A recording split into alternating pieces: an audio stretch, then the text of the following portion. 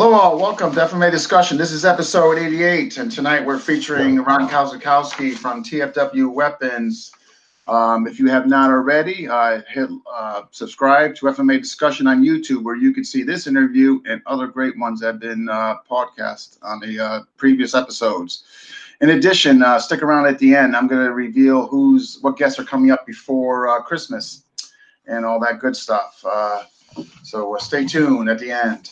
So hello, how are you, Ron? Thank you for coming on. Hey, thank you for having me. This is great. Yeah. So how'd you guys get hammered with a lot of snow or what? Yeah, we probably got a little over a foot here this morning. It's hard to tell, because there was also a lot of drifts. Some places were thicker than others. We had more on our vehicles than we had on our sidewalk. Yeah. Being in the northwest corner, we got shelled. We got like a foot and a half. So I don't. I just choose a shovel. So I just refuse to get a snow blower. But but the result was I had to stay up to like 3 in the morning just so I wouldn't go out this morning. So I went like in shift intervals. I go out there, do a little, a couple hours, go back out, do a little. But I tell you, my body feels like. It's like worse than going to the gym. I feel like in the middle of the night, somebody just started beating on me with a bat or something. I get into that Kuntao positioning when I do it, so I tell you, I don't use my back, and the low positioning really helps. It was just basically that. Yeah, because if I did it with my back, oh my God, I'd be in traction. Yeah, you'd be done. Definitely. Because man, that's not fun. Yeah. Yeah, that's pretty pathetic. How come you're injured? Well, I was snow shoveling. Yeah, I'm not ready. I'm not ready to get that excuse yet. I hear you. So, for those who are watching, if you just jumped in, please tell us where you're watching from and continue to hit the like button and all that. If you're just jumping in, we just got started. And we got Brian and Gail. Hey, Gail, there's trouble. No, just kidding, Gail. All right. So let's, I'm excited about this because, I've had, all my previous guests, and I know I sent a couple group mails out to you, which I know you didn't see in the beginning. Obviously it was definitely to get you on here before. But again, to reiterate, I'm kind of excited because this is my first episode. We're kind of just dealing with weapons. So in other words, I've covered obviously guests and systems, but I haven't covered the tools, what the people are using to get on this show. So that's exciting.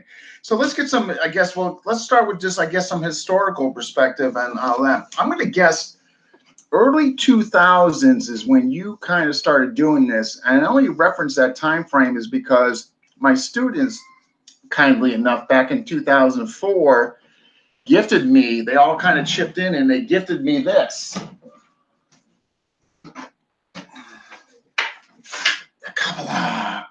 Oh yeah, I remember that. Yes. Yeah.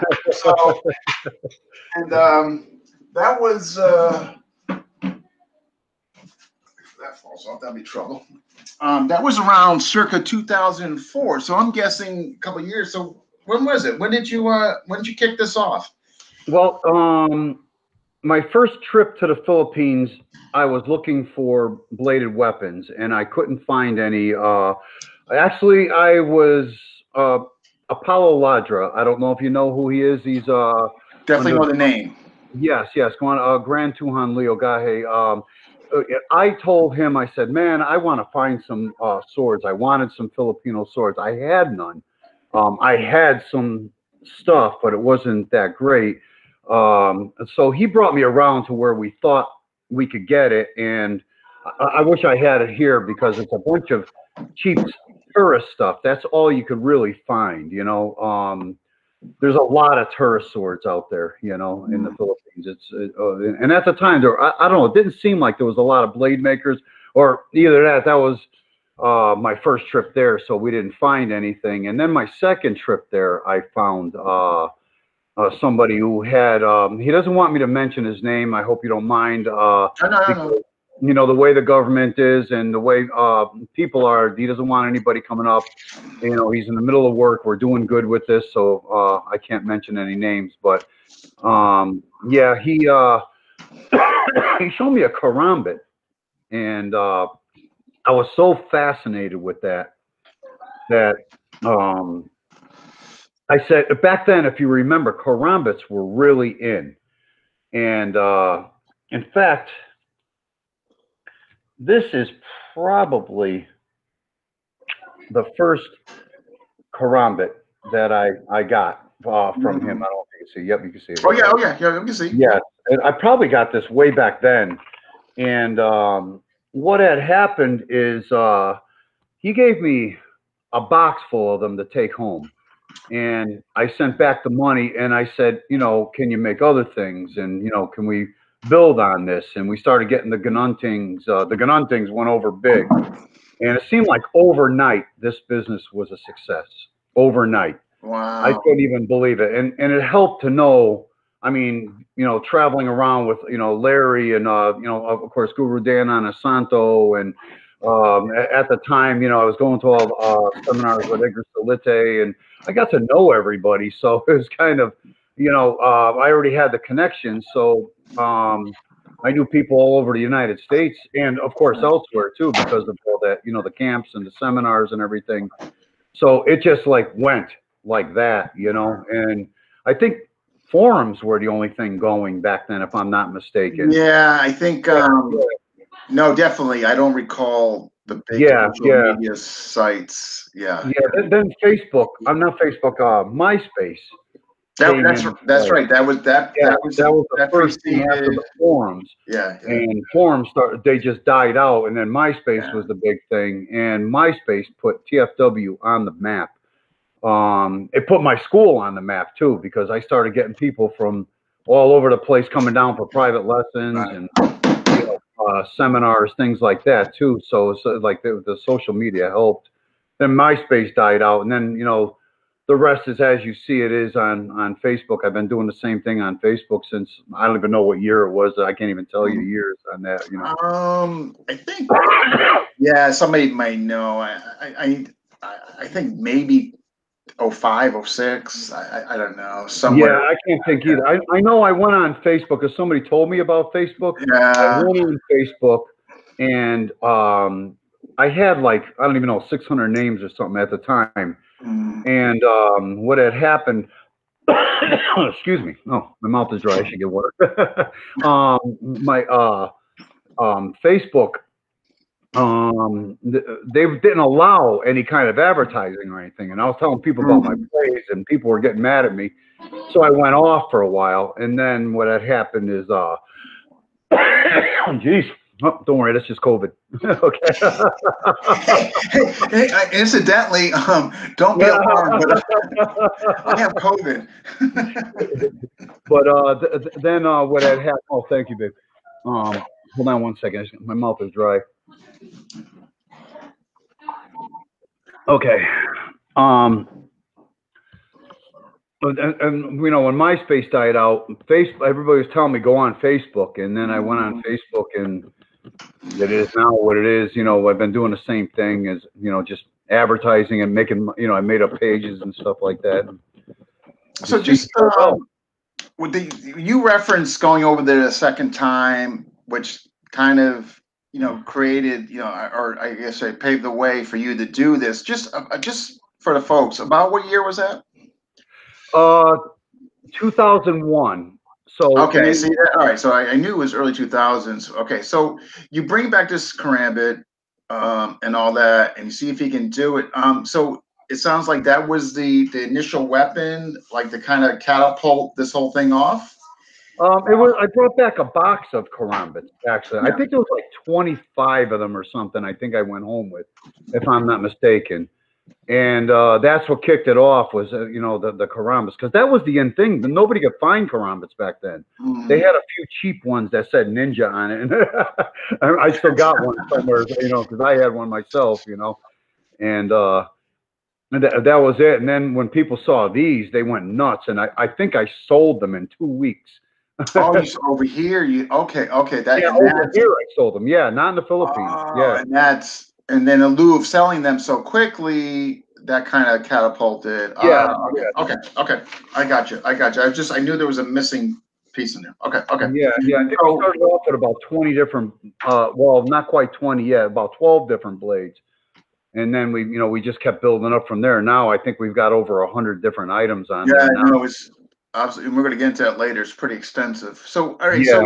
All right, so you send the money over there. Obviously, you get, so is this kind of what created the idea and the inspiration to take this beyond karambits?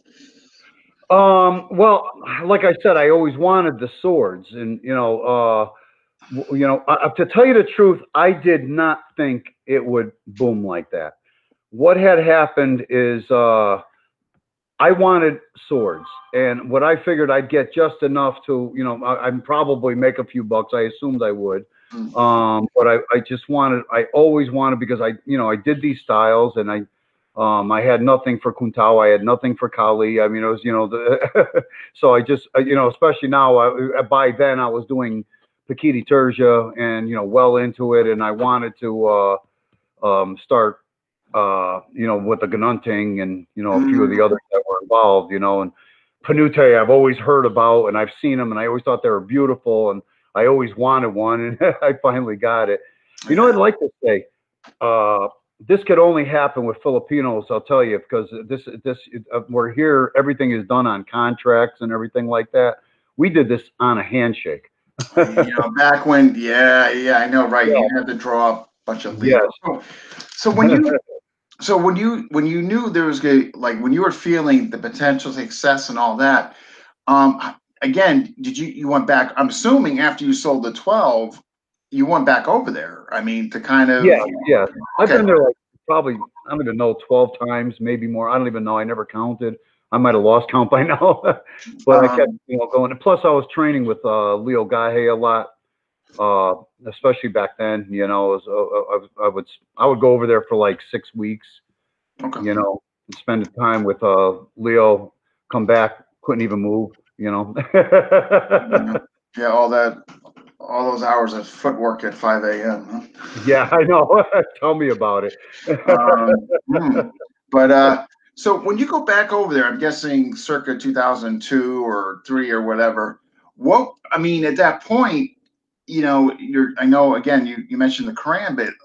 When you went over to that, I'll say that just for the third time, just for reference. Yeah.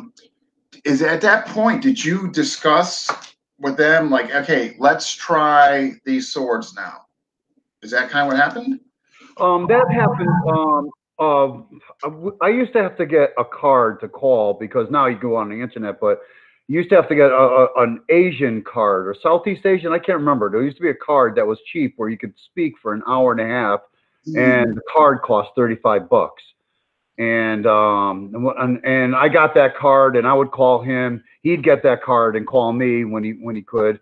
And it would, I think right after I sold the karambits, I discussed the Gununting, Panute, and a few others that I knew about.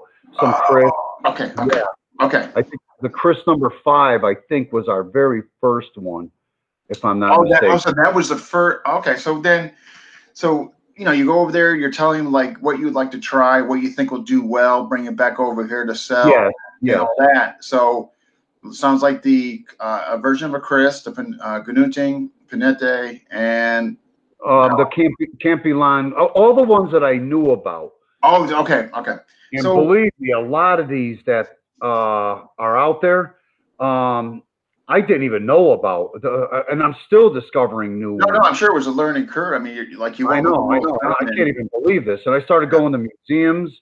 They wouldn't allow us to take pictures. I'd sneak pictures, I would draw them, try to, get the history off. I had Jesse, my son Jesse, with me, and he would write down what they were saying while I was trying to sneak pictures. And this is in different, I think that Museum of Natural History, some arms museums and stuff like that. So it was really cool. He was able to write fast and see better than me. So, he would write it down, and we'd carry a notebook in the museums, So it was kind of cool, actually, Yeah. No, you know what? I'm just going to take an opportunity here to thank some people that are tuning in. And Okay. again, if you are watching, if you have not already, please hit like and tell us where you're watching from. So we got mentioned Brian and Gail, and then we got Tim Gillette and Andrew, Frank. Hey, Frank, Jesse, and just Andres and Sue and brother A. Mark, John Kuspis. All right. So, all right. So then, how'd you said on a handshake, so you kind of gave him what you knew, obviously, where as far as the more common swords and what you think it would do well as far as bringing back over here and selling. So you come back and you just tell him, okay, and then he kind of, how many did he initially make for you to sell? I guess, like, what was the trial number? At first, it was 12. That's what we started off with, and I can't remember exactly what 12 it was. Just a general idea. Yeah, I missed a few, and that I would sell out so fast I couldn't even believe it. Nobody had any Filipino swords back then. No, it's funny. Just had sticks.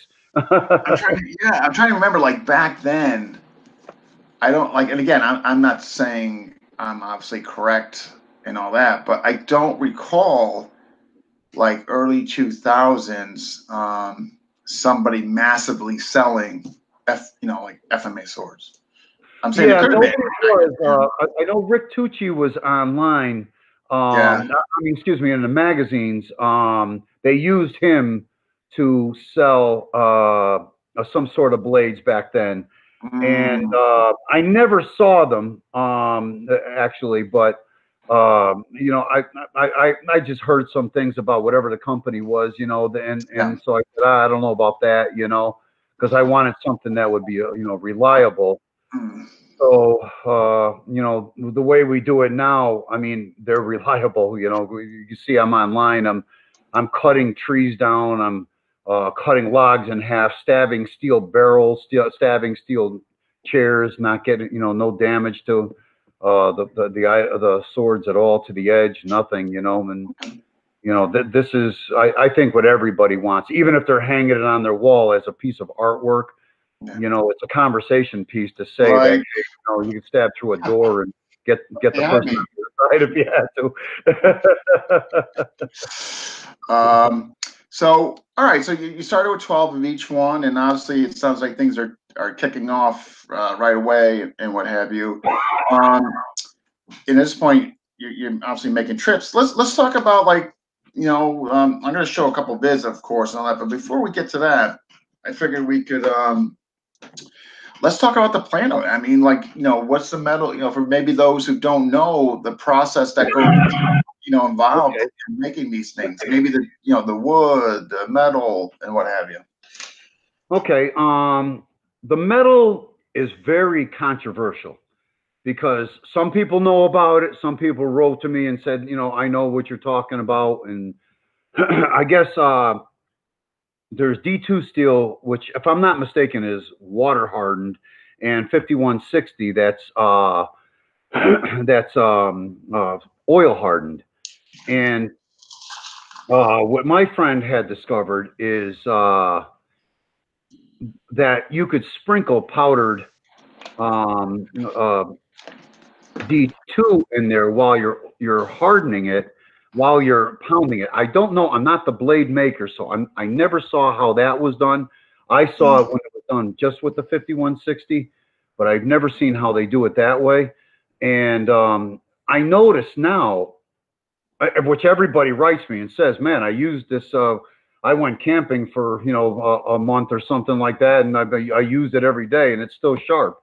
So I guess the steel, this is what he discovered, was the fact that it holds an edge longer than a lot of just plain 5160, for example, So I think it was a great discovery, Yeah, so this was kind of cool. But like I said, it's very controversial. I have people that went online and they bust my balls, boy, I'll tell you. It's like they sit there and regarding say, do that and all this. And it's like, I'm trying to tell them I can't reason with people, so I don't bother. But I tried explaining that we're not pounding two steels together. It's the way it's done, and you could do it buy sprinkling the powdered form of it, you know.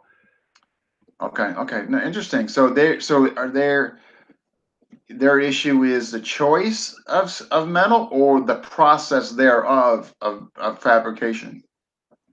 You know, like I said, I'm not the blade maker, Yeah, so yeah, no, no, no. Yeah, I mean, I'm just I sell them. So it's basically he discovered it from a friend of his that's a blade maker. He's from another country. Like I said, I'm not going to say much. I just want yeah, to, yeah, you yeah. know, No, no, that's yeah, okay. yeah. So, you know, he discovered from a friend of his that was in another country that's a blade maker and been doing it a long time. And it is a rare process, from what I understand, you know, and I don't hear of it anybody else doing it. So that's another thing. And I could tell you it's expensive because, you know, the steels, you know, I send them there. So, Mm-hmm. So, so the choice, okay. So obviously, you know, so you got, I mean, there's obviously a plant there. I mean, you know, you obviously got workers there and the whole bit. I mean, yes, right? yes, Yeah. we had prior to quarantine, we had like 12 workers, I think altogether. Mhm. Um, we had a wood carver that actually passed away. Something happened to him, and which is unfortunate because he was good, you know.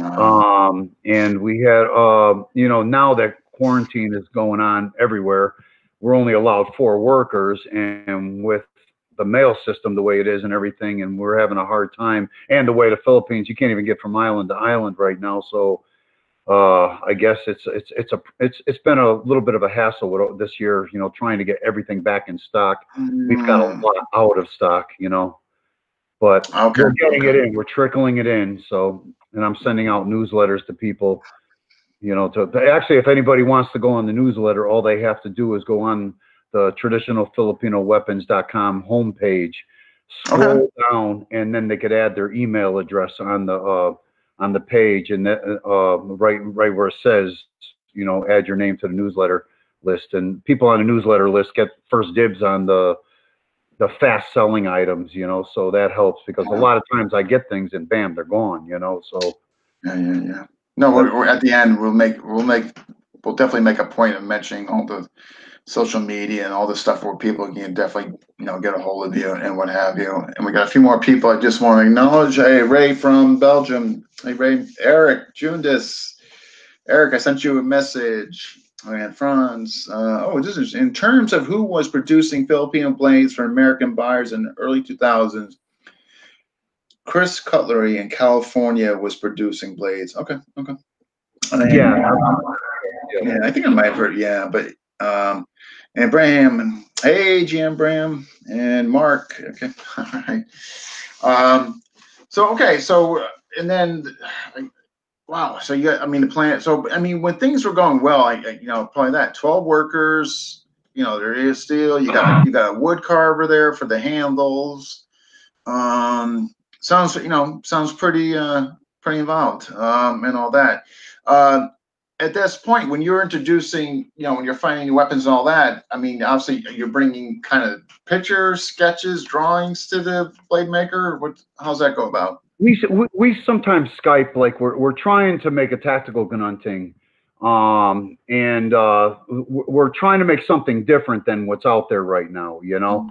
And we have something in the works, an idea of something that's, you know, that's going to be good.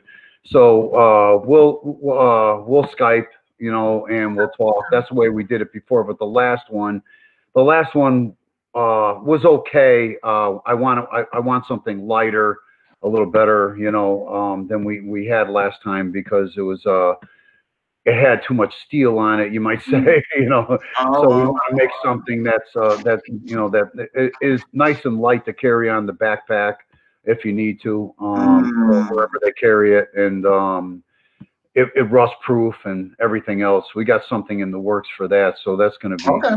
yeah. So neat. So all right. So let's jump into so in the beginning, it sounds like obviously it was just FMA blades. You're going with the more common oriented swords known, the Capellan, obviously the Panete, the Ganuting, the Chris, and all that. What currently? I mean, I think I have the answer to this, but we'll just hear from you. what's the most popular FMA weapon to date that you're selling? The most popular, well, is the Gununting. Yeah. Okay. Figured Yeah, definitely. The second to that, boy, that's a hard one, because like the Kanban Tuli goes. I probably am not. I'm probably destroying the Filipino language there. But Kamban Tuli, I guess that would be more the pronunciation. The Espadi Daga, the Sanduko Idaga, those are very popular. Chris swords. Yeah. Are very popular. The Campilan, for Christmas especially, you know, that seems to be a very popular one. Yeah. I'm trying to think what else. The Gihol sticks, the ironwood sticks. I'll tell you right now, those I can't even keep them in stock. Yeah, I got a pair. Everybody wants one, you know, and I'm hearing nobody's like hanging that on their wall. Everybody's. I get letters back or people writing me on Facebook say, I got mine right next to my bed. Yeah, you know, it's funny. I have a couple. I never thought about hanging it because of the swords, but you know, I just didn't. Not that I couldn't, obviously, but I mean, we got a few more. Man. They've got ironwood sticks that are round, like hamagong. If you saw, I broke two thick hamagong sticks. I think recall that. Hey, we got Jack Latour, we got Zimbo, hey, Anthony, David Goodrich, Bram, Tom, hey, Guro Tom, and Alvin, hey, buddy. Oh, Bram Franklin, okay, hey, Bram. Yeah. So, all right, so it sounds like, again, you know, obviously you're, because I mean, gosh, you started early 2000s, still going. I mean, you're coming up on about 20 years, right? It'll be 20 years in February, actually. Okay, wow. Yeah. And how I'm going to celebrate, I don't know. I mean, obviously, you know, it goes without saying you're doing something right. You know what I mean? You know, I can attest. But here, let's, you know, just for the viewers, so we're checking in before we get into the other aspects of the weapons, other countries and all that, and your show and tell. Let's show a couple videos. All right, so let's start with this guy, the Barong. I'll minimize myself while you can talk about it.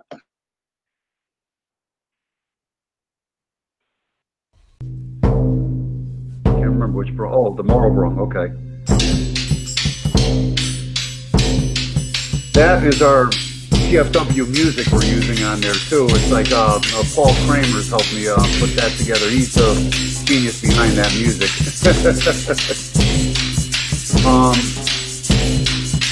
Yeah, I put out a lot of videos like this just because, you know, just to show them off. No cut video or anything like that, just to show them off.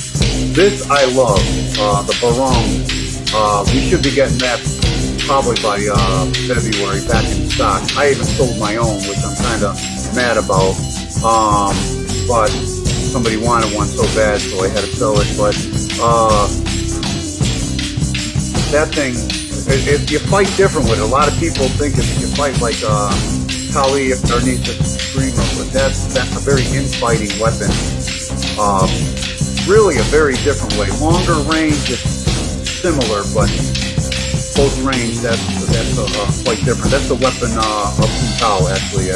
From what I understand, that's what Joe Lofty has learned with the Barong. Quite interesting. I don't know what happened to the video, but I just do that low myself just so it creates a bigger screen. This next one I think is absolutely, folks that are watching. I'm waiting to get this, but this is actually a beautiful set. The short, you know, the spotty dagger. But this here is the Sanduko dagger. So let's check this out. And I will lower. That's the Sanduko dagger, I think, right? Yes, that's the Sanduko dagger. Yep. That's from the north, where the Espadi dagger is from the Visayan region. although you'll see it in Busan also. I mean, but this is more popular up further north. Used as a tool, farming, hunting, skinning animals. I'm sure back in the day it was used for people. That's one interesting weapon. I love that one. That seems to be a favorite of a lot of people. A lot of people get that one as a go-to weapon, I noticed. That thing would chop a tree down very easily. Not that I'm recommending it, I'm just saying. Dagger's nice too. It feels nice. Yeah, that, I mean, I think that set is just and the Espada dagger set. I think they're beautiful. I mean, yeah. Yeah, I mean you were just talking about the barong, and that's, it's funny. It's the only weapon, because I don't like to cut anything with them, but I had some bushes back, and it's the only weapon I use to actually like cut stuff with.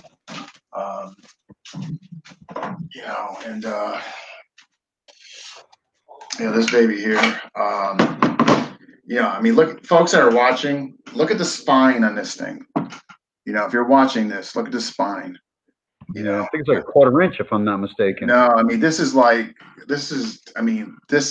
not like anything obviously flimsy. I mean, the spine on this thing is incredible, and just good hacking power. So that's the only one that's seen bushes. Well, you can see the way it's shaped with a fat belly like that. And a lot of times what they do is when it's used, it's like, there's a lot of guiding and assisting for infighting and multi-man attack type of situations. And it's very, very interesting, actually. You might say, well, how, could a short blade like that go up against a bigger blade? First of all, it does take the balls to get in there. I mean, that's the thing, because of the way you defend, it's slightly different. It's not like your roof or anything like that. It's a little different. So it's like not being afraid to go after the limbs, when somebody's wielding a weapon fast, and it has to be practiced. Like anything, I mean, yeah. You got to know the attributes. Otherwise, you're hitting and moving backward, all the time, and that's not really how you're supposed to do it. Yeah. No. I mean, for sure. That's we got. I mean, yeah. So what? We got some more folks. Always like to just acknowledge that people are jumping in. Good crowd tonight. Good crowd. John Rister, hey, and Gail will pop back in. John has the Espada dagger set. Very nice. Guru David Hines. Guru, I'm glad you jumped in. Definitely getting you back on in your collection there. Wow, good stuff. All right. So let's, I guess, before we go into the other countries, well, let's just touch on it, and then we can get to the show and tell. I mean, why not? But I did get a question from, and this is from Tuan Jack. Your sticks. So what's, without identifying the oil or what have you there, what's, what are you using? How come they're so well treated or durable? What's the method? Well, back in the 70s, I used to own a business. Actually, 70s starting going into the 80s. I owned a business called Exotic Wood Creations. And I used to work with all kinds of exotic woods. I knew all about finishes and stuff like that. And one day I just had the idea. This was, this goes back to like 1990 or 91 that I did this. I was soaking them. And it's a 5-week process. I even experimented with one. I took a piece of rattan, threw it in oil.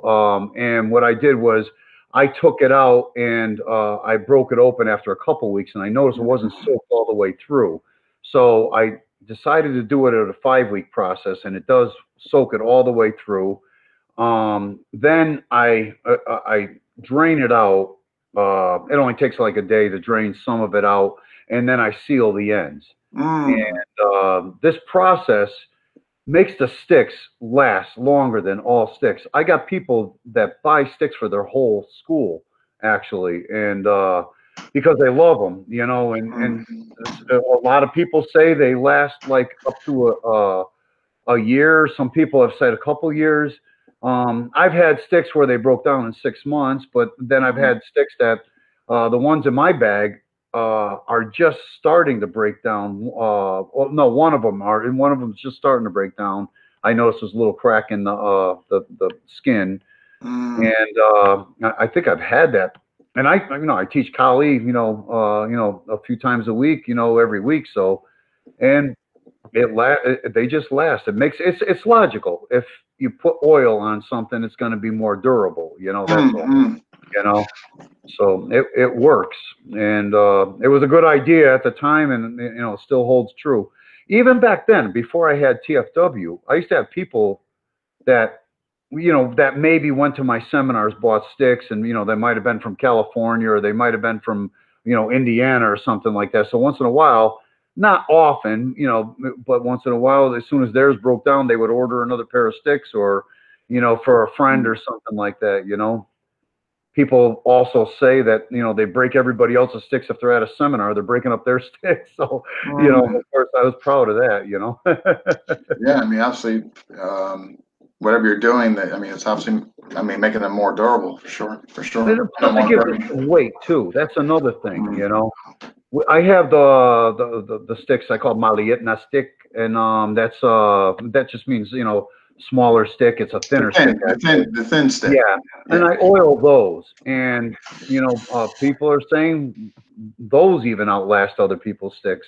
Yeah. Even when they use that.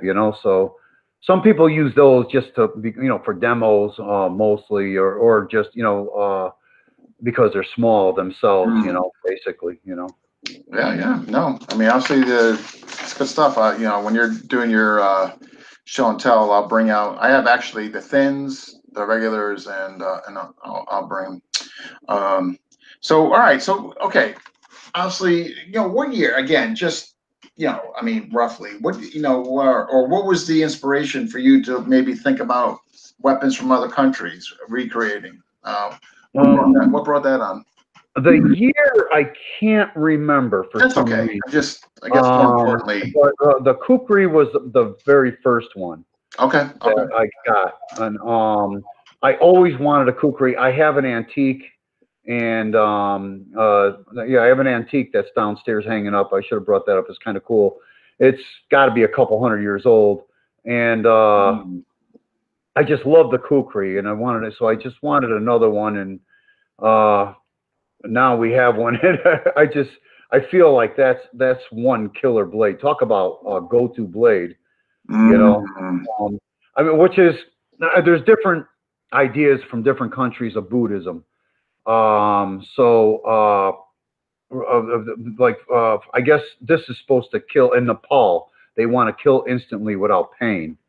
Okay. And yeah, then Andrew Di Giuseppe, the Wing Chun instructor, he says the Buddhism in China with the butterfly swords was to cut off their hands and not kill them, and that's the idea. So you can see the two different thoughts there. Okay. Okay. Yeah. Okay. That doesn't sound Buddhism to me, but it's yeah. Yeah. Wow. So then, all right. So that was your first and all that. What about let's say Indonesia? What made you get some into the European stuff? Was it suggestive, or was it somebody came up with an idea, or you just? I wanted longer swords. Even when I went, like I said, I went to the arms museums and I saw a lot of different swords there, and there's a lot. There's a lot of different ones, and so I saw a few different ones, and I threw it at my buddy there, and he had some ideas, and I showed some pictures and things that I wanted, and I got specs and things like that. So you know, we started making long swords. We have the Claymore, which, my God, that's a beast. Yeah.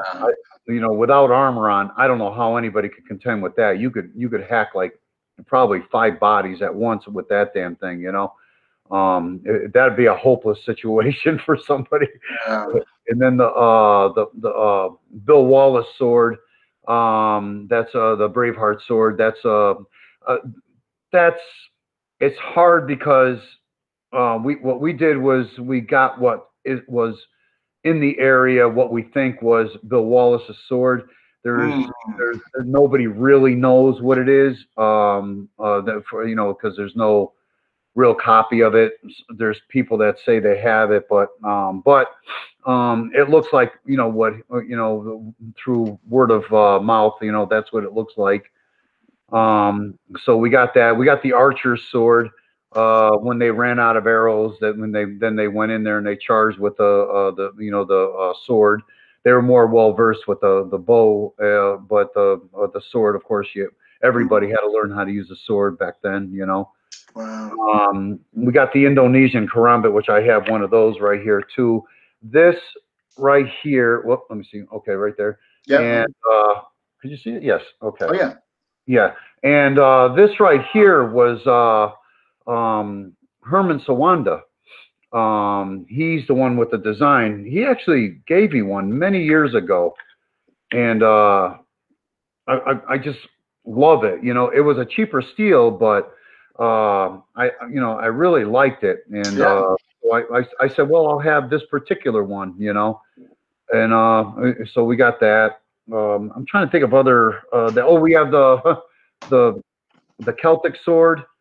Right. Yeah. Okay. Okay. Yeah, and then we had the Roman gladius. You Yeah, know, that would be the one I would get outside of FMA. The Roman gladius. That looks pretty. I just know from Roman history. I've always been fascinated with that because the way they used it behind the shield from the Goths and all that, who had the longer blades, they were basically getting jammed up, and here comes the shield. Yeah, I know. Yeah, yeah. I mean, just like that would be the one. Like I think that's neat that you did that. I mean, so were some of these suggestions, or you kind of just wanted to just branch out? I mean, I wanted to branch out. That's why we changed the name to TFW. Yeah. It's a lot of people still call it traditional Filipino weapons, which I don't care. You know, it doesn't bother. I'm guilty. It is what it is because we started off probably the first 10 years with, you know, TFW. I mean, excuse me, traditional Filipino weapons. And when I branched out, I said, man, people aren't coming to my site and buying these other ones because they think we're only, Filipino weapons. And it seemed like, I'm not sure, I guess the name helped, you know, calling it TFW, because now people look on the site for all types of blades, you know. The Claymore, believe it or not, I mean, geez, they're like $800 and something, and so is the other one. People buy those. I can't even believe it. I got 2 left of the Claymore, and I sold all of the Braveheart. People like those.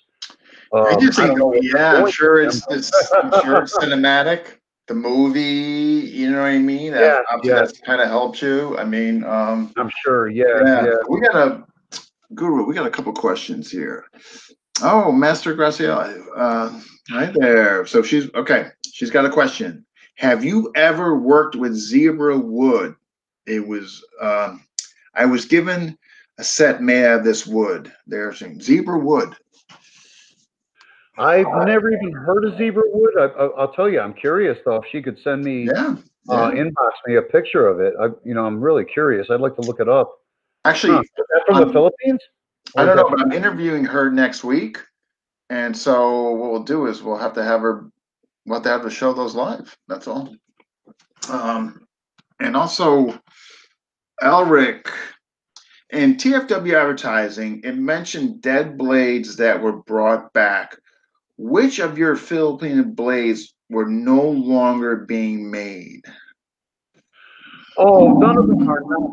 Oh, you mean in the Philippines? Is that what he means? The common designs in the Philippines now.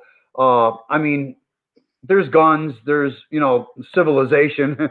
You know, people don't walk around with a lot of the blades that are, you know, that were out at one time. You mostly see like designs like the Golak or the Panute design, Itak Tagalog design, because, you know, people that are farming use those. That's always used, you know. So a lot of those blades just aren't in existence anymore. They're not being made.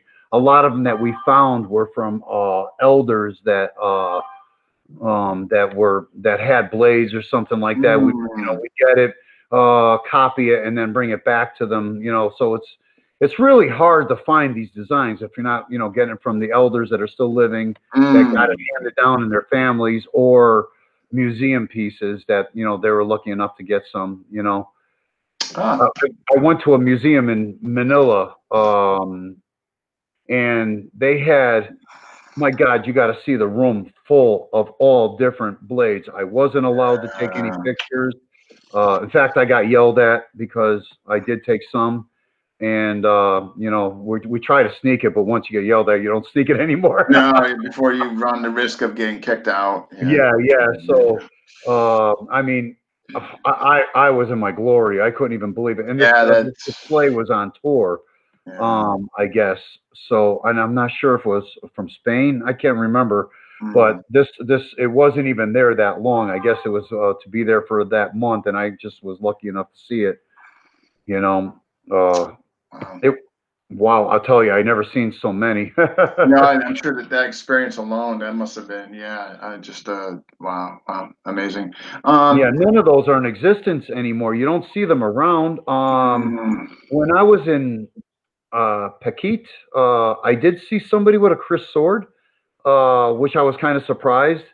And that was it that I've seen that anybody even had a Chris. And I'm you know, what I'm told that, you know, the Chris is still down there. I mean, you know, there's still people that practice certain Quintal styles still in the. Oh no, in the Mindanao, I'm sure. Yeah. I mean, with the Moro and the mother, we got, man, we're getting hammered with questions. Graciela, we'll do. Greg, I'm looking forward to that.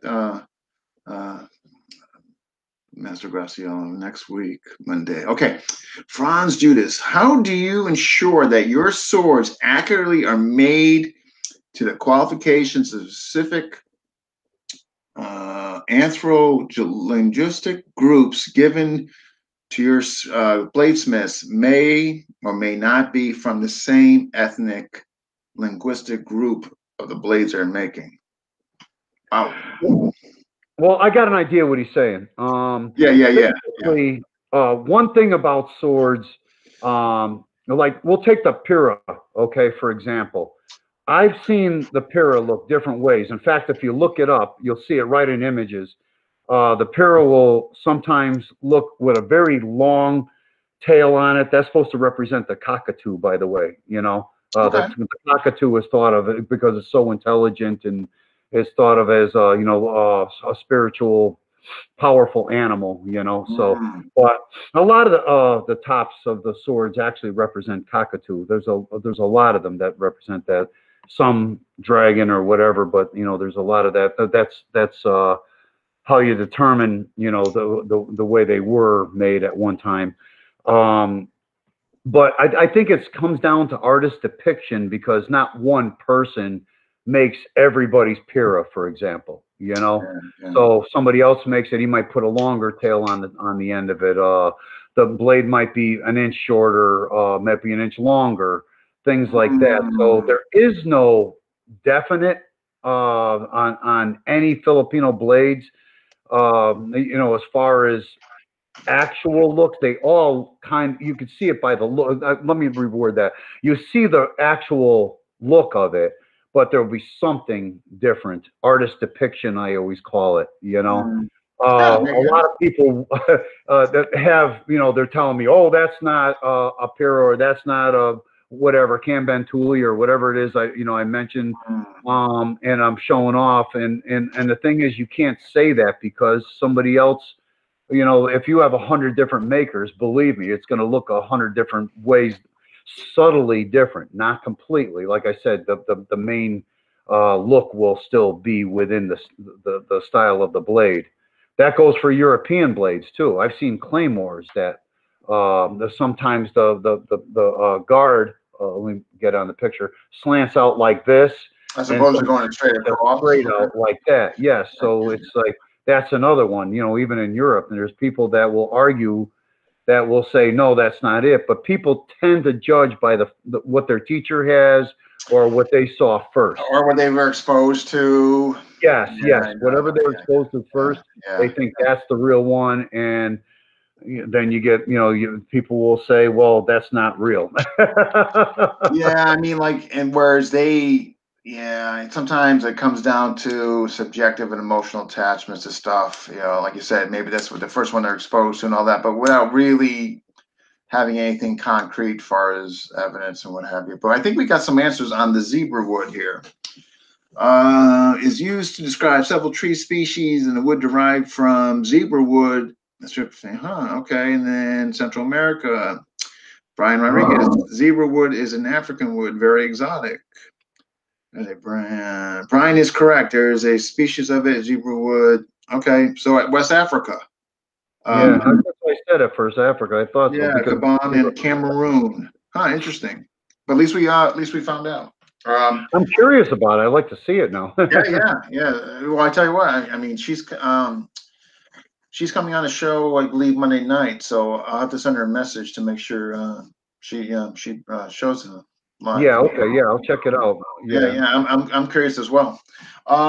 So just before we get to the show and all that, with respects to three regions in the Philippines, Luzon, the Negros area, and then obviously southern Philippines, what would you say are your best? I mean, just generally speaking, you know what I mean? Like, give us your most popular swords sold from each region. And the second part of my question is, what region do you get sales from the most? Okay. It seems like what they're calling the moral swords are the most popular because those represent the Philippines, like the Campilan, the Chris sword. Those are the swords that represent the Philippines the most. I think that's like, if you look on your shirt, I think that's the design, if I'm not mistaken. Is it the Chris and the Campilan? Yes, it is actually. Yeah, that's what I thought. So that design, is because that's what represents it. So I kind of kept it that way, So I think that's because of that they're the most popular. The ones of the north probably sell the least, but people are just discovering it through the TFW website. It's like the Guro, the northern Zanzibars, which another controversial item. And trying to think what else. The ceremonial knives, although the ceremonial knives sell because they look nice, so that they sell the fastest. But those seem to be the ones that are just starting to get discovered. The Visayan ones they sell because the Panute is a very popular one, so that goes. Of course. Yeah, and the Ganunting, I mean, that's the biggest seller, and that's from the Visayan region. The Hagibis, that sells fast too. That's another one. That's from the Visayan region. I mean, I can see why. I mean, look at it. I mean, that's a killer blade, literally. What about the other PTK blade that's used? And the name is escaping me now. I just talked about it the other day, and I can't believe I'm. Okay. Which one? Oh my gosh, starts with a T, I believe. I can't believe I'm not remembering this. Talibong? There we go. Yeah. Talibong. Yes. That one sells very, very fast. As soon as I get it in, it sells. So that's another one that's very popular. The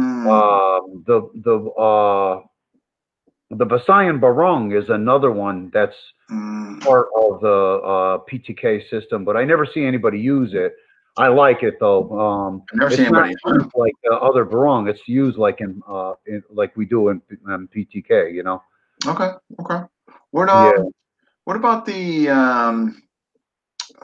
Sands, like the not the northern Zanzibar, the Zanzibar in general? The Zanzibars sell. The Cebu and Lake Zanzibars, they sell very well. I notice a lot of people are in Dasai Pars and they're the ones that buy up a lot of the Zanzibars, you know? KI.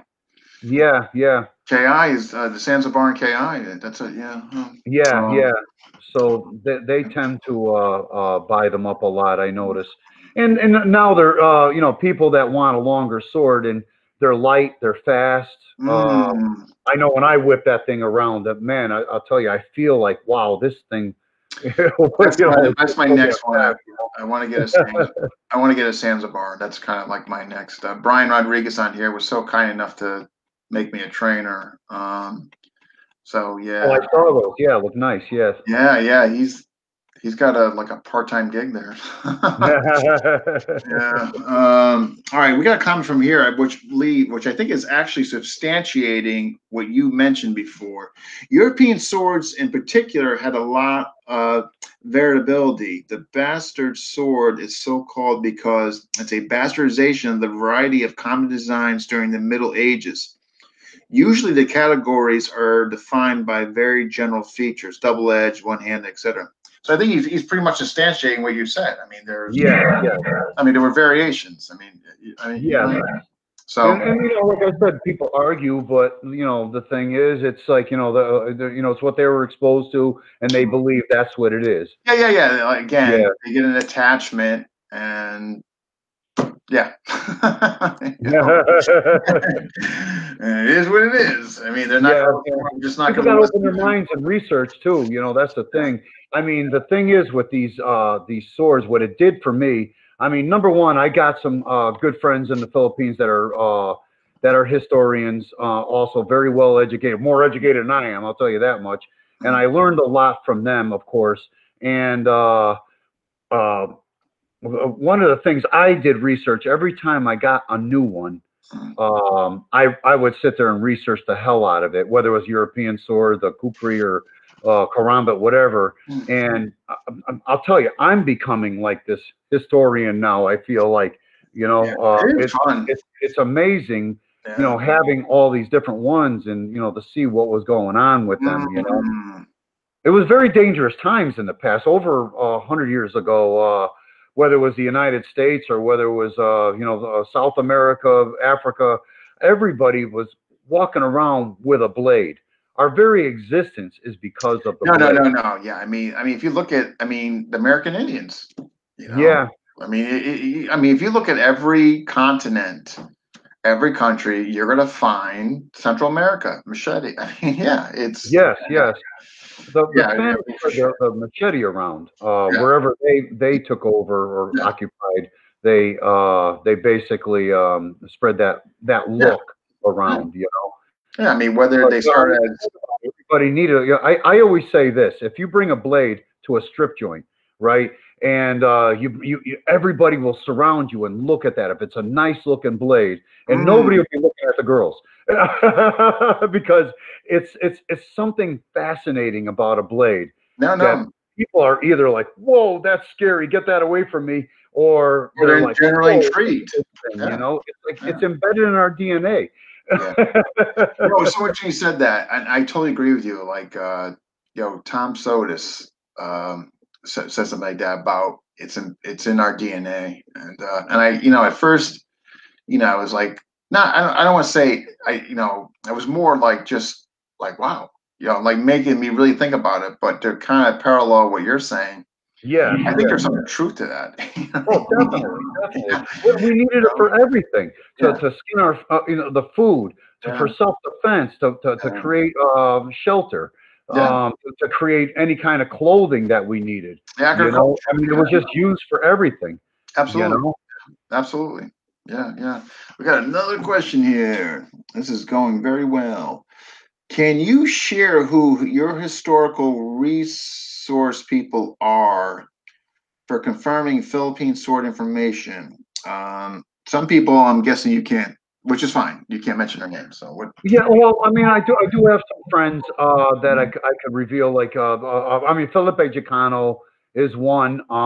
You know, I got a 3-hour on my downstairs computer. I got a 3-hour interview that I did with him. My wife was nice enough to sit there with the camera while We went to dinner at the college that he works at, and Yeah. things like that. And I had questions, believe me, especially on Kuntao. Yeah, he's such a You know, source of there's info. so much on Kuntao that's false. Also, that's Mm. information. I even see it on people's websites. It's false. You know, Yeah.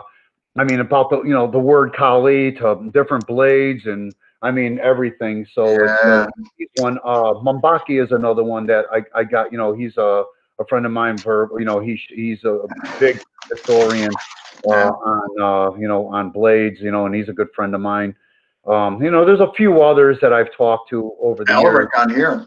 Alaric has done a lot of research in history. You know. Yes, yes. I mean, a lot of times the instructors, they teach you what they learned from their teacher, and there's Filipino pride going on there.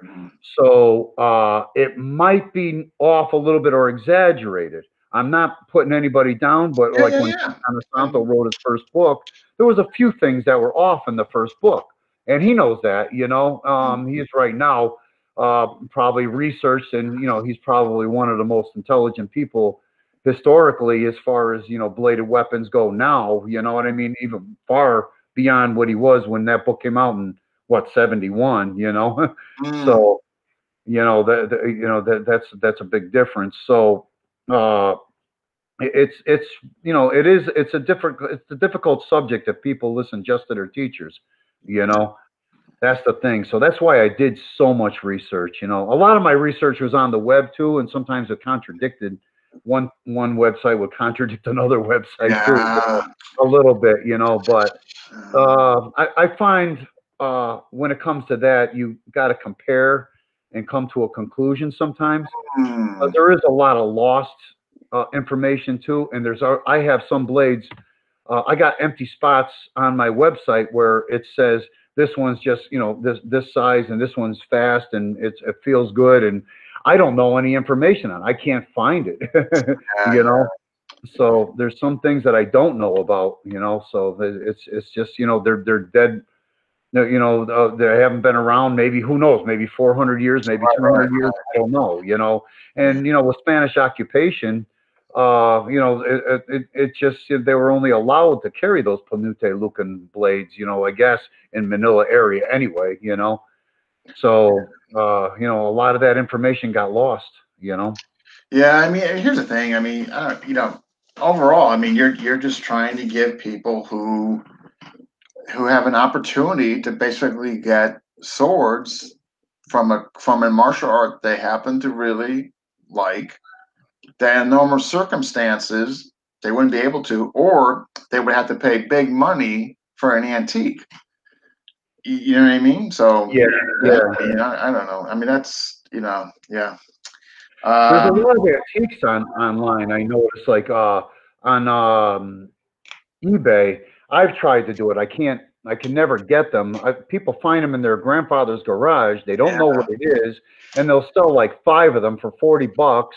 And I keep going up $1. Somebody else is trying to go up $1, and then by the time I think I won, and then all of a sudden they did it last second. I guess there's programs, I was told, that you could get that. People could outbid you by $1. Sniping. It's called sniping. They used to call it sniping. Oh, is it? Yeah. They would come like in the last whatever, and I mean, I've given up on that now, so I don't even try anymore. Yeah. I mean, I got a lot of antiques that friends of mine there give me because of what I'm, right, because of what you're doing here and whatnot. So I mean, I've got a load of antiques. You saw them hanging over my wall. I mean, I took them all home. Incredible.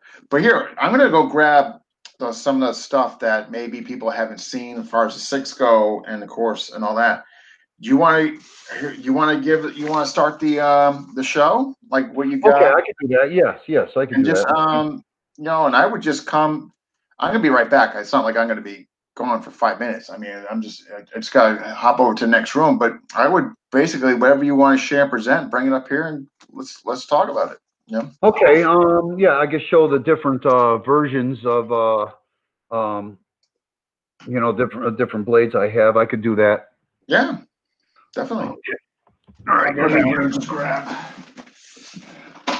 just so people could see, I think you can see all the different blades here. Not all of them, but a lot of them are over there. But I'll get more so you can see what I'm doing here. Okay, and all right, let me fix this thing. Okay, and this light is kind of bright, huh? Maybe if I do this, that help? Maybe, yeah, a little bit. Okay, all right. Well, to start off with, this is our new carrying bag, and you can see it's full. I got all my stuff in there, and for teaching purposes, for, you know, whether it's seminars or for my class, I could go right in here and get examples of either live blades, training blade sticks, everything. So, you know, this thing's very convenient. So we do have those on the website also.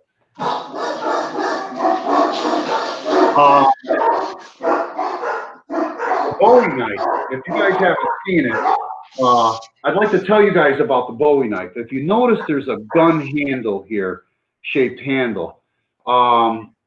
It's rumored, I'm not really sure if this is true. I guess Jim Bowie had a Filipino wife, and I guess this was a design supposedly off of one of his blades. One of her blades or something like that that she brought over. And a lot of Bowie knives are actually straight handled, and this is supposed to be the true design of the Bowie knife. Now, this is another one of those knives that they don't have a picture of anywhere. They have basically it's through word of mouth, and what a lot of what Jim Bowie's brother was saying. So it's supposed to be a huge blade. So there's a lot of Bowies that are modern, that, you know, Bowie designed, that are smaller. Nothing wrong with them. I have a few of those myself also.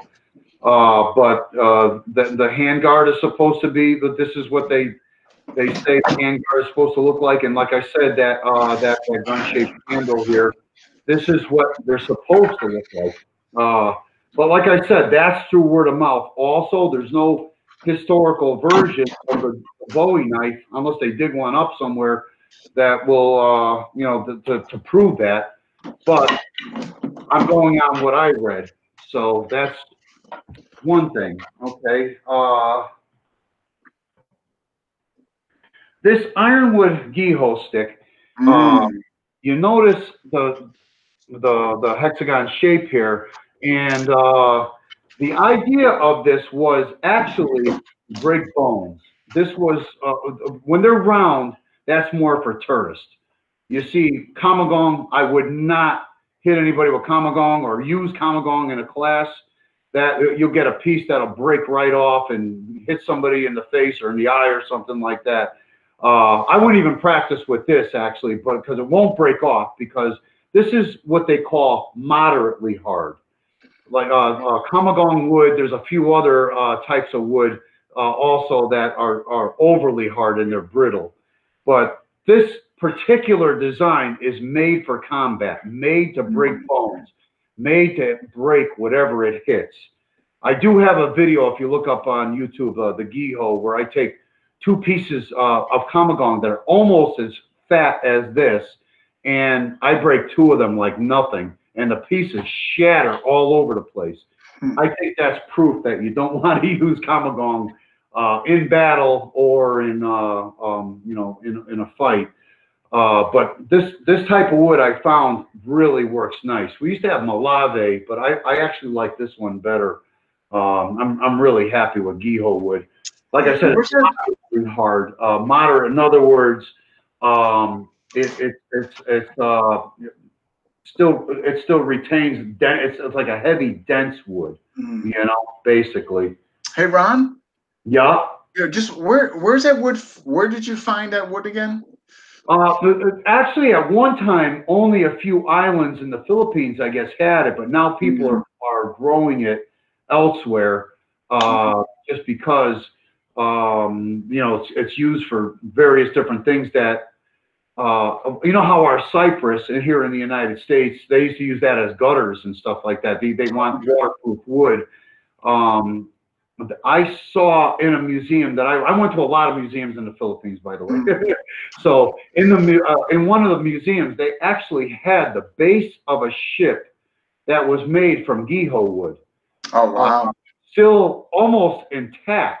I maybe the museum put some pieces back together, but I'll tell you, I was so fascinated at that they used to, you know, they used to make that the ships out of Guro wood.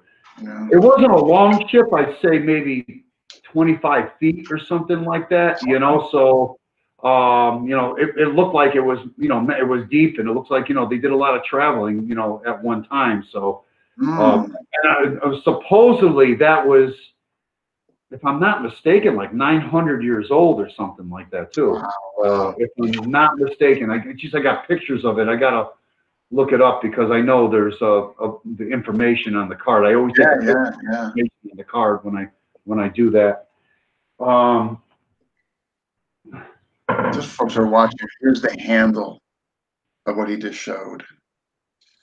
There, pretty neat. Oh, that's the Guro? Yeah. I was just showing him the handle. Oh yes. The handle's nice. Oh yeah, I didn't even talk about the handle much, but you could see the point on it. Yeah, I know. Yeah, that's what. Yeah. And I mean, of course, you could, you know, you come in like that. I mean, that's going to be a nice little hit if you're in fighting, you know. Yeah. It's nice. This the Pakal knife. We actually have 3 different sizes of Pakal knife. 2 of them are legal in most states. One of them will be legal in all states because it's only like 3.5 inches. Okay. So a lot of states allow at least 3.5 inches. I think, well, maybe not in New York. I don't know. I gotta look into 3.5. I think, yeah. I think you're right. Yeah. That's hard to tell. We started making Kydex sheets even for the karambits, and because a lot of people, I was selling these things basically thinking collectors are going to buy them, but then everybody wanted to carry around the Pakal knives and the karambits. So I said, well, if they want to carry them, we don't, for these kind of sheaths, we don't wear the old clothing that they wore at one time in the Philippines where you could stick it in a scarf or something like that. So we started making the Kydex sheaths now, and it works out nice. And, you know, if you can see it fits nicely in there and comes out and it snaps in. But these are nice knives, actually. They feel comfortable in both grips. They're called Pakal knives because of this position for people that don't know about Pakal. But the blade is facing outward, which is the opposite because the Kuntao method, the blade faces inward for my style anyway. And I guess for the a lot of other styles, the blade faces outward. So when you snatch it, you cut the throat or something like that. You could parry with the knife. It feels really comfortable in Pakal position. I find that a lot of knives are not too comfortable in Pakal position and saksa or standard position, you know. So I find that a lot. So I was amazed to see these kind of blades, you know. These are nice designs. These are the design of the far northern areas of the Philippines. You know, this is, I like them. I should have brought them all out, but that's all right. As long as they can just get an idea. Many, like I said. No worries. Yeah.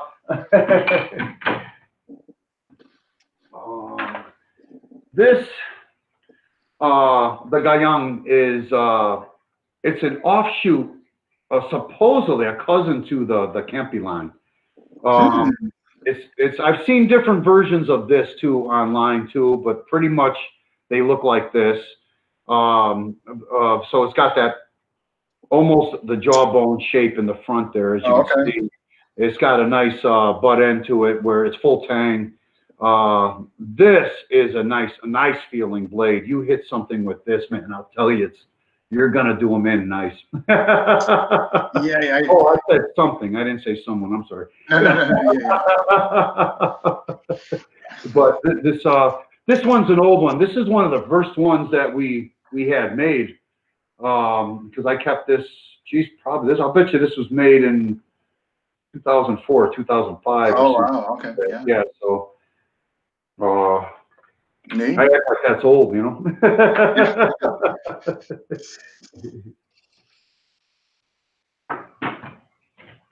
This is another one that's not too well known. You could see this is the Golak. The sheath is fascinating in itself. If everybody could see, you know, the sheath here. And what happens is this shape. You would think this is Spanish influence, but it's not. This one, obviously a hacker. This is supposed to come from Indonesia, where the people of the far northern area are originally from Indonesia, where they caught a ship that went to the top of the Philippines. And the wind, actually, excuse me, the wind brought them to the top of the Philippines. Okay. And so this is supposed to be an Indonesian influence, actually. And they adapted. So, you know, it was used in battles, obviously, but nowadays a design like this would be used more for farming and stuff like that. Perfect for farming because it's definitely a hacker, and you could cut trees down with this very nicely. It's, in fact, Ramel was over here one time, and I live on a lake, so the trees fell down, and my son Jesse had learned how to use a sword through Ramel on the trees. So we had to cut all the branches off and then cut the trees back so everything fell back in place, and you know, it wouldn't be so swampy in that area, you know. So, and we were cutting everything. Well, I was cutting the trees with a chainsaw, and he was cutting the branches off. He learned with the Golak. I wish I filmed it because it was kind of a moment, you know. But Ramel stayed here for a couple of weeks one time. I brought him fishing and everything. You know, it was kind of a lot of fun. Did some training, of course. But yeah, this sword is really nice. I like the design.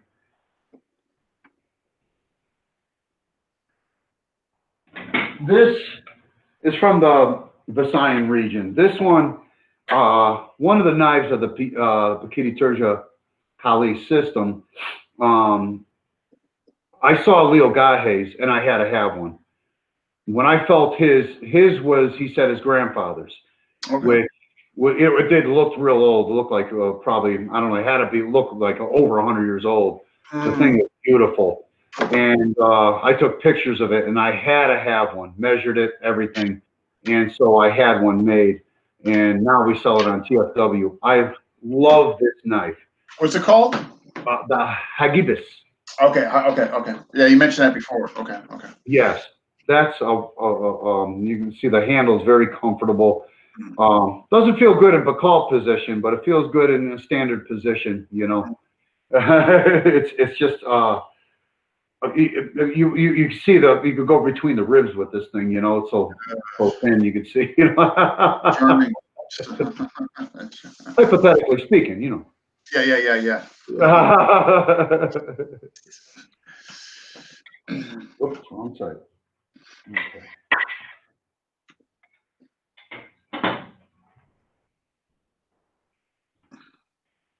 This is the Espadi Daga set. Beautiful.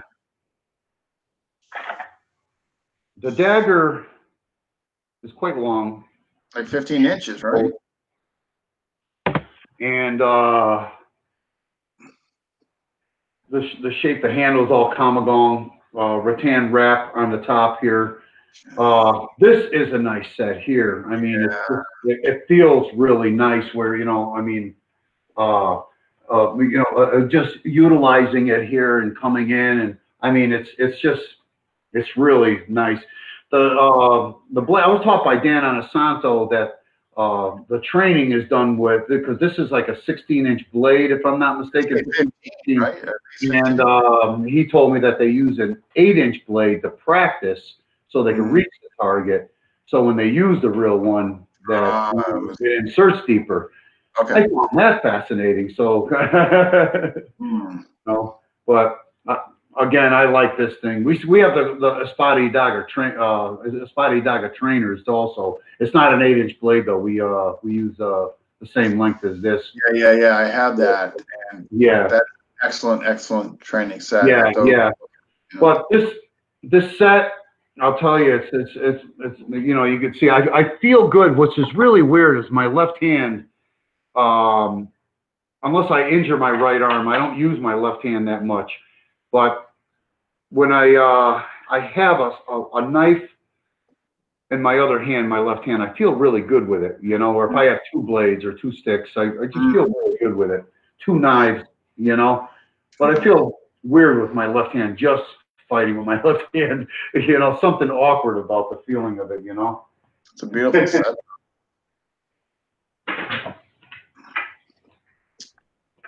And we have the Sanduko Idaga. Also here, this is my sheaths here too. They all have a clip on them too. So traditionally, what I'm told, the Sanduko Idaga didn't have a clip. But then people started writing me, said, "Oh, I want the clip," and so I'm like, okay. Yeah. So that was another thing. So we ended up putting it on. But this is it's a much shorter blade. Let me get this. It's much shorter, as you can see, than the one. Oh, than the Spotty. See, you know. But it's. Again, this seems to be one of the top sellers for go-to blades. You know, you can wear both. I mean, you know, the thing is, but this one, it just seems to be. But this, the Sanduko, I'll tell you, it just feels like it's gonna do the job for you. You know, and you know, like I said, it's a shorter blade. You can still come in with it. It feels nice. You know, but this, the Sanduko by itself. Easily, you could probably cut a tree down. This thing is something else, man. I'll tell you, I was so fascinated when I first saw it, and I still am. And that was almost 20 years ago. Yeah, I mean, they're really nice. Yeah, they are. They're fantastic feeling blades. They're more common in the northern part, so it's not well known. Nobody's ever heard of Sanduko Idaga unless they come from that area. You know, that's the thing.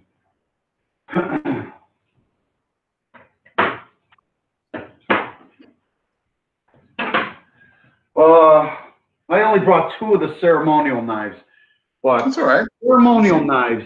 I have the originals. Oh God, I should have brought them. I got old rusty originals downstairs, and this one was used to hunt the enemy or a criminal, and this one was used to cut his head off.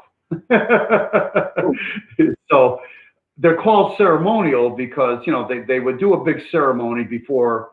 A lot of times, especially ancient peoples, always did a ceremony before they did something, you know, either hunting or going to war. You know, they're not the only. The Filipinos weren't the only ones that did that. You know, that was kind of common place, you know, in a lot of different cultures back then. But I mean, how they cut the head off, I don't know if they did it fast or if they did it slow, but you could see by the length of it, you could definitely, you know, cut it off easy. And these are razor sharp. A lot of people buy them. I mean, obviously they're not cutting heads off, but a lot of people buy these, especially this one is the top seller. I think this is #1, if I'm not mistaken. And I can't remember if this number 3, I think this one. I didn't bring down #2, the one with the ring in the back. But I think people just like this because you could use this for anything, hunting, fishing, self-defense or whatever. You know, it's just a great carrying knife, you know. It just feels excellent too, you know. So I think that's why that one sells so fast. As soon as I get these, the #1 in, they just sell. It's amazing.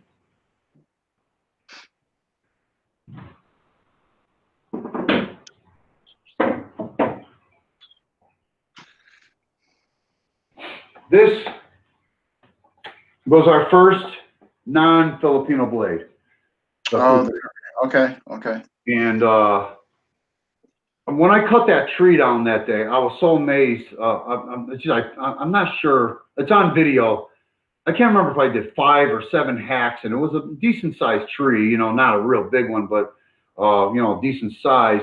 Yeah. And I was thinking to myself, wow, this thing could cause some damage. So I could see why, even in Burma, whatever Burma's called nowadays, you know, the military use those out there. Right. I think in Nepal now, the military there, you know, uses them. And there's some other people that use them too. I guess in northern India, they use the you know. But this thing, man, I'll tell you, just kind of coming down with it, and you could see. I would think it would be used like the Igorot head hunting axe, where they're probably not cocking it back so much because of the shape of the blade. I'm thinking they cut down with it just because of the shape of the blade. But you could see the point of it is in could you see it? Okay, the point of it is in line with the handle, so you could still thrust with this. Yeah, I see that. Right. Okay. So this is, you know, an MFer of a weapon. I'm very fascinated with the kukri anyway. There's bigger ones and there's smaller ones, I notice, you know. I've only handled this one, and the one I have downstairs is slightly smaller than this one, slightly, you know. Yeah. But it's a fascinating weapon. I've been dying to learn the kukri for a long time, just to get the system of it, you know. And every time Dr. Gee came around, I was he's you know, that's the thing between Jesse's fights and you know, or seeing, you know, somebody else, you know, Leo Gahe or Dan Santo or somebody, it's like, you know. Yeah.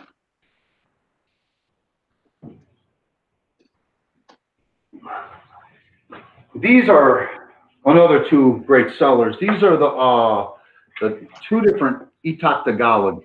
Okay. Yes. I think this is number 2, Itak Tagalog number 2. This is probably the one of the hottest sellers. You know, this is in the northern regions, north. So now I'm mixed up. If one of them's from the East Coast and one's from the West Coast in the northern region. And I can't remember which is which. You think I would know that, but brain freeze. But it's another one that feels really good. Nowadays they would use this design again for farming. You know, I'm sure, you know, once in a while you hear other things, but but in battles, I could see this would definitely hack, you know, a body. You know, this is man. This particular blade, thrusting, slashing, beautiful. Then this is the Itak Tagalog number 1, and looks very similar, but there's a subtle difference in it. The handle's a little bit different, you know, as you can see here. You know, subtly different. But this is another one that sells. Kind of has a Panute look to it, you know. I'm not sure if this comes from a Spanish design. Who knows, you know. And I notice a lot of swords, they look alike all around the world. So that's, you know, this particular design you see a lot of places, you know.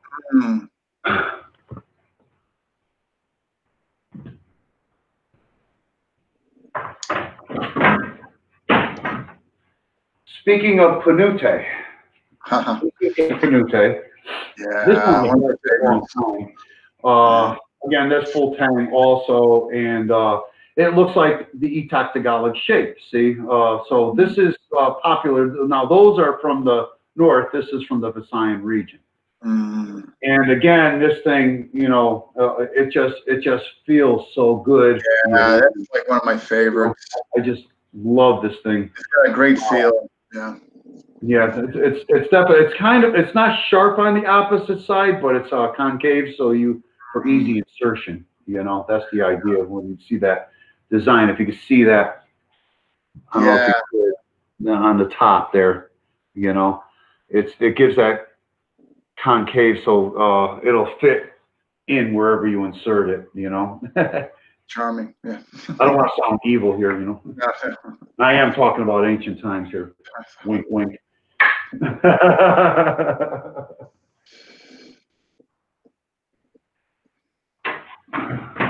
Now, most people know about the spears from Mindanao. The northern spears aren't too well known, and I'm not sure if this is Igorot, but it does come from that area, and it might be. A lot of times, you know, with the shield, and this would be over the opening of the shield, and they would just kind of thrust with it. And it's, you know, throwing. I'm sure some were thrown, you know, maybe in emergency purposes. This is mostly for fighting. You know, you could see, like, you know, you parry a sword, and then you get in there and you thrust. You know, you could actually just kind of, I don't want to hit my fan, but you could actually come around and slash at a longer range than, you know, than the sword could reach. So basically the same principle as a staff, you know, and we use our staffs for practice of the spear, of course, you know. Yeah. Thank God. It's kind of cool. You know, like how you determine where the edge is, you would hold it where your finger, your knuckles here would be. So if I'm going to go around the fan, I don't want to hit the ceiling fan, but you see the edges coming over because of where my knuckles are. So you could slice, you know, you could slice a throat with this thing. You can't just haphazardly slice with it, because you have to know where the edge is. And in combat, that's a kind of a different, difficult situation, you know. But, you know, when you're going to parry and come in, you know, as long as your knuckles are facing where the edge is, just like a sword, you could use the edge for fighting. It was mostly used for thrusting, but you can slash with it also, you know. Right. Sometimes you could grab a shield, you know, kind of step back and then thrust inward with it too, you know. So that was that's one of the uses of this hook edges. Sometimes you'll see various different things like this on various different spears, so they could get by the shield, you know. And I love it. I love practicing the staff and the spear. It's just it looks neat, fun, amazing. We spend so much time on that at the school. Okay.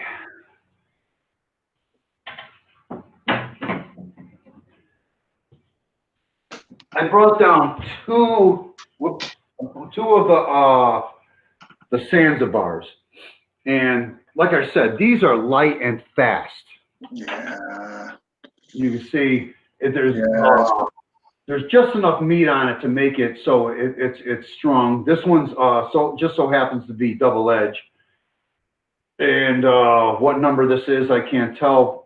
Somebody would have to look it up, and you can see that's the one with the full tang, the metal part on the end here.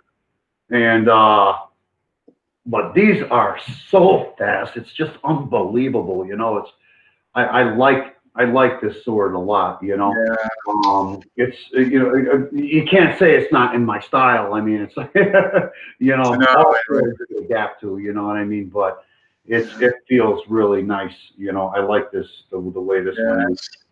My next one. You know, you can see how when you curve, you see how it curves upward, and it's great for thrusting upward too, whether under the ribs or under the chin. You know, if opportunity arises, of course. You know, but I mean, you know, it's just an amazing blade.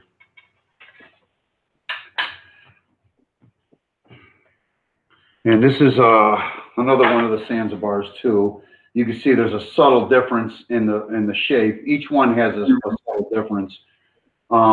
We have a lot of different Zanzibars right now, but we're supposed to get one more different design in from another area of the Philippines. We couldn't do it, of course, for 2020. This one's not sharp on the other end. This one is just concave for you know, for you can see the edge here, just for easy insertion, you know. And again, this one's also fast. They're all, you know, like you see, you know, they're very fast. That's why I like the Zanzibars. I'll tell you, they must have been a son of a bitch to contend with in a skilled hands, you know, because you can't see this thing coming. Yeah, yeah. You know, because I see people that stick fight and they bash each other, you know, and you know how I complain about that a lot, and I see that and I say, give them these and watch how safe they are. Watch how safe they are. Yeah. All of a sudden, the range becomes. Yeah, I know.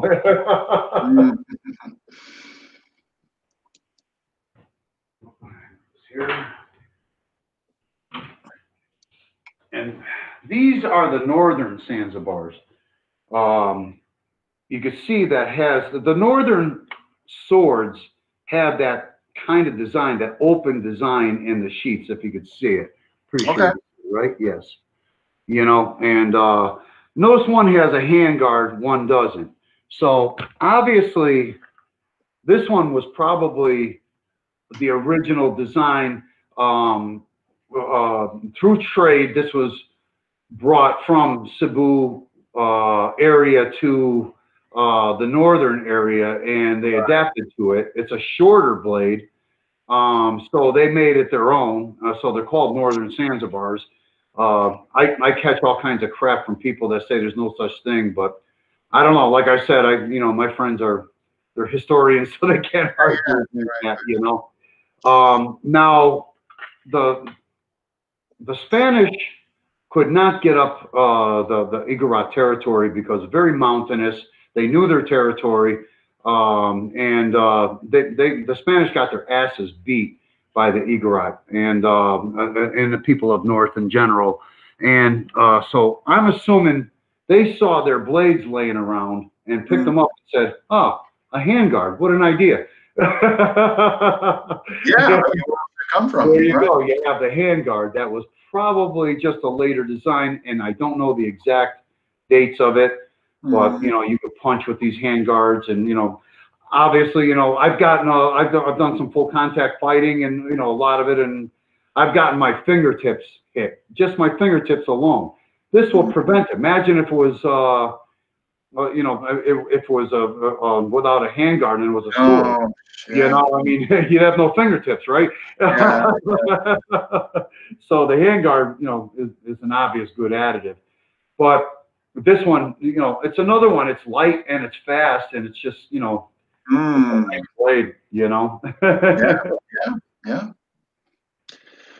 Hey, Rob, we might have to do a part 2. We're going past an hour and a half. Oh, okay. But what I'm thinking is, but it might be here. Here's a potential plan of attack. I'm thinking part 2, and then we can kind of maybe go into like just on Kuntao and maybe the Barong and all that. I think because a couple people in the test run had mentioned about going into Kuntao. Oh, so, okay, I could do that. Yeah. I'm thinking if we did a part 2, we can cover Kuntao, the weapons of it, your experience with the tribes down there. I don't know. I think that would be I think that'd be a good one.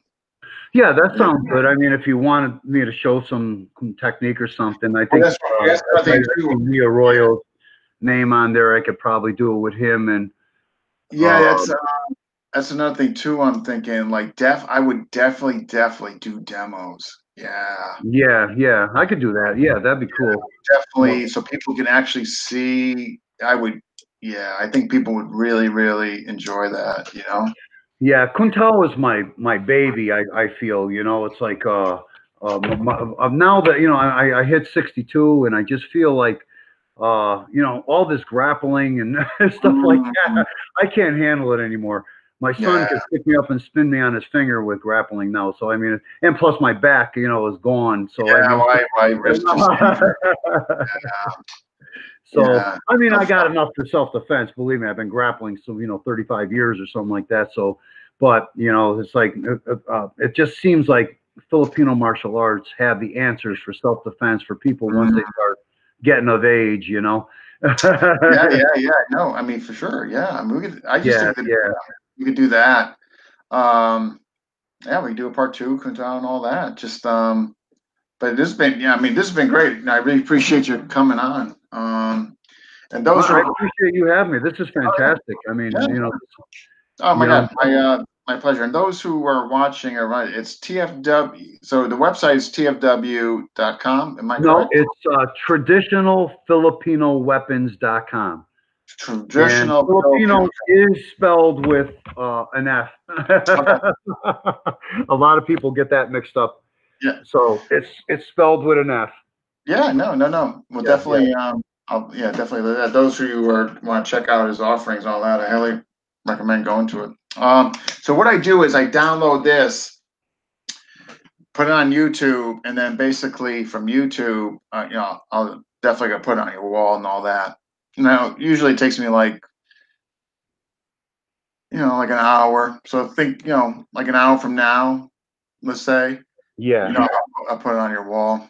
It'll be the YouTube version. Okay. Yeah, that sounds good. No, sure. And Yeah. then what we do is after holidays, I can kind of coordinate with you, like on the part two, just on Kuntao. Okay, that Um, sounds good. Yeah. yeah. No, this one, I mean, this has been great. I just know, like, for audience kind of feedback, like if they go over an hour and a half and all that, then it justifies like a part two. Yeah. I can't even believe this has been an hour and a half. I mean, it's just like Yeah, the it's been time great. just blew Yeah, right by, yeah, no.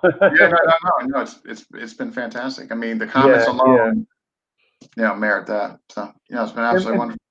I'd So, like to but say, if people want to go on my mailing list, just go on the home page. I know I said this before. okay, Go on the home page and you scroll down till it says, the newsletter list. You'll see, and you add your email, and you'll know everything that's going on, like what's new, and what's back in stock. And okay, when we start doing seminars again, I announce my seminars on there also. okay. Hopefully that happens soon again. And I want to thank Hopefully we all everybody for have coming in. this And this freaking miserable mess. I know, there's all opinions on it, and I got mine too. But Yeah, I know. Yeah, I know. Yeah, but crazy times. The Philippines are having a real bad mess out there with no, I just talked to like when I talk to people out there, it's yeah, I mean obviously they're they're going through their stuff, of course, you know what I mean? yeah, yeah. And Yeah, people are it's broke right now because of like you can't work. I mean, that's crazy. and Shutting down economies no, like that. But, I don't know what to say. I know it's I have empathy just for I for the know. extreme empathy for small businesses, people that are suffering, this, in the third world countries that, it's just terrible, terrible, terrible, terrible. Yeah, This is why, yeah, and, like, we really don't have that bad. You know what I mean? All things considered. You know what I yeah. mean? I know when you got the kids coming in now, they're saying, "I'm from the ghetto, yo." Yeah, they got free housing, Yeah, free go to third food, world country, and then come money. back. I've Yeah, I don't want to seen hear ghettos. it. Yeah, ghettos out there are completely Yeah, different than what they're talking about here. you know what I mean? I just, yeah, terrible, terrible. Yeah, yeah, But no, I want to appreciate it. Thank you for coming on. And if I don't talk to you, obviously have a good holiday. And when the yeah, holidays yeah. are over, Yeah, have a great holiday and Merry Christmas, everybody. yeah. And I'd like to thank everybody for coming on here, and this yeah, is a ton of great. comments, ton of comments. And then what we could do is, like I said, after the holidays, I'll touch base with you for the part two. And as a matter of fact, I'm writing it down right now. On part two. um, and yeah, we'll definitely get that going. So, but yeah, I'll be in touch and you know, stay safe and You too. Yeah, through this you'll get some business. Yeah, you get yeah, some. that sounds good. Thank you very much. This is great. Oh, yeah, pleasure. Happy to do it. Happy to do it. It should have happened sooner, but we had some mixed messages going on, so no worries. Yeah, Better yeah, no late, problem. as they say, better late than never, right? Yep, yep. All right, you take care of yourself, and I'll be in touch. All right, you got it. Thank you very much. You got Absolutely, absolutely. it. All right. Oh, yeah, that was great. So definitely get him on for part 2. Next week, before Christmas kicks in, on Saturday, it's supposed to be a collaboration of 4 guests, and I'll know that very shortly if that's going to occur. Then Monday, Master Graciela will be coming on. And again, just fascinating, always happy to get female practitioners and teachers on here. So she'll be coming on Monday. And then Wednesday, before the holiday, I'm thinking Guru J. This is going to be on Sunny Umpad system. So some good stuff coming up. I figure I'll jam out a few before the holiday. So hopefully I'll see you guys in, and I'll be in touch. Definitely post on FMA discussion as far as the times and who's coming on and so forth. If you haven't, hit like and subscribe to FMA discussion on YouTube. And I'll take care, and thank you for all those who had questions and commented. And take care.